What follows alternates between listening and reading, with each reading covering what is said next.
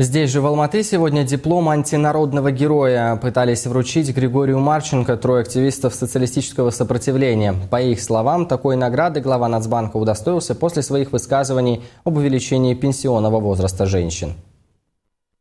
Посидели, посовещались, если митинги не помогают, он все равно не слышит, обещает уйти, но не уходит. Думаем, хотя бы так ему намекнуть, что народу не нравится его реформа.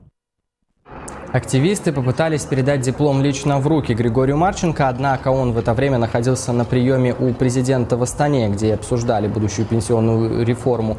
Дальше входа охранник группу социалистов и журналистов не пропустил. К собравшимся спустилась только сотрудница канцелярии. Под роспись она приняла бумаги. Как сообщила Лариса Бойер, помимо передачи дипломов, гражданские активисты собирались задать Марченко вопросы относительно недавно созданного фонда проблемных активов, но спросить пришлось в виде письменного обращения.